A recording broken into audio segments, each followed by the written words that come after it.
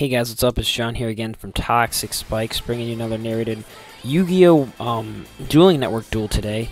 This was a duel I don't know who it was against. I don't know his name or if he has a YouTube channel, but I was using my Chaos deck and my Chaos Agents, and he was using an Agents deck 2, I believe. It was a mirror match.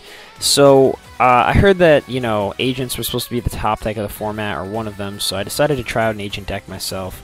As you can see, I lead off with a pretty good hand. I've got the Veiler, I've got the Sangin, I've got Archlord Christia, Blackluster Soldier, and Hyperion. I'm getting ready to throw my Effect Veiler right into the grave, because he just added Agent of Mystery to his hand. Now, for those of you who don't know, Effect Veiler is a card that when you discard it from your hand, you can negate the effects of one of your opponent's face-up monsters until the end phase.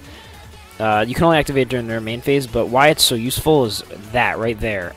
Anything that searches, anything, any negative effects like anti-meta effects, let's say Kaiko the Ghost Destroyer attacks you, Veiler. Now it can't remove from play monsters from your graveyard. Stuff like that. It's a very versatile card, very splashable into almost any deck. So, yeah.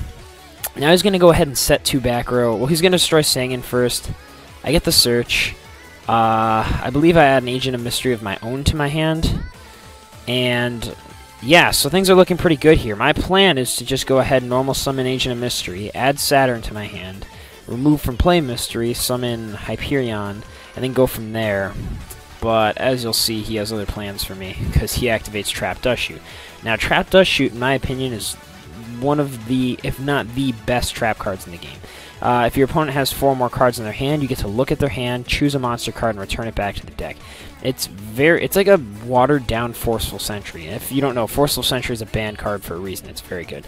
The only drawbacks is they have to have 4 more cards in their hand, so late game it can be kind of dead. But I like Trap Dust Shoot. And if I only run one trap in the deck, it's usually going to be Dust Shoot. So now I'm going to go ahead and remove from play a Light in the Dark.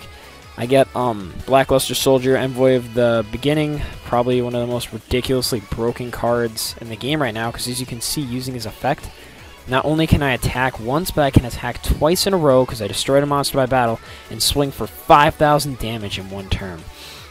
Now, he kind of turns it around here, though, because he pulls a Dark Hole. If he didn't pull that Dark Hole, it probably would have been game, I'm not going to lie.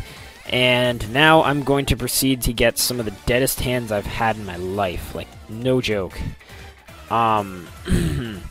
Right here, I have a Shine Ball, a Hyperion, and a Christia. I can't do much with this. Christia can only special summon if I have exactly 4 fairy types in the grave.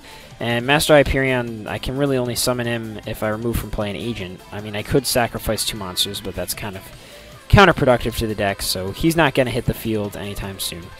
I'm just going to, you know, leave my Mystical Shine Ball face down in defense on the field. Protect my life points, and then I pull a Tour Guide. I'm like, yes, Tour Guide! I'll go ahead and normal summon him, or her, rather. Use her effect, search out another Tour Guide. Already used up my Sangin. Tour Guide's effect makes it so that if you have, when she's summoned, you can summon another level 3 or lower Fiend type monster from your deck. So it's really good for making rank 3 XYZ monsters, except he's going to pull a Torrential. So there goes my whole game plan. If I were him, I probably would have waited till I brought out like Leviair or Leviathan Dragon, and then Torrential, but then again, I could just pull priority on him with Leviair, so I guess he made the smart choice. He's going to attack me directly for some major damage here. He's going to use Jupiter's effect. He can remove from play an agent monster to gain 800 attacks, so then I pull Birdman. Birdman might seem like an odd choice for this deck, but it's actually very good, because with Saturn, it can make Trish in one play, like for the cost of 1,500 life points. So he's really good, combos with Saturn. Now I'm going to draw into Trag, so I'm like, okay, this is going to be a risky move here. I got to take some direct damage, special Trag to the field, and now he's going to go ahead and remove from play Earth, I believe, to go ahead and get Master Hyperion. So I'm like, oh crap.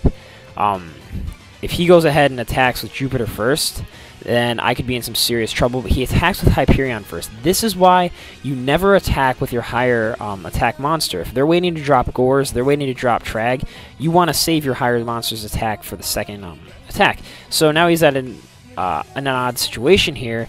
Is he going to sacrifice his Jupiter, or is he just going to leave Trag on the field? Now, in my opinion, I would never leave Trag on the field. It is deadly, because amongst its, gain attack for every card in your hand effect, it has another effect that people tend to forget about. If I send a monster from my hand to the graveyard that is the same level as the monster of my opponent, I can take control of them. So I take control of his Hyperion, and that's pretty much going to be game. He just quits, I think. He rage quits. So anyways, yeah, good game. Hope you guys enjoyed. I know my last 2 uploads have been Pokemon, so I tried to balance it out with something different today. So rate, comment, sub, and peace, guys.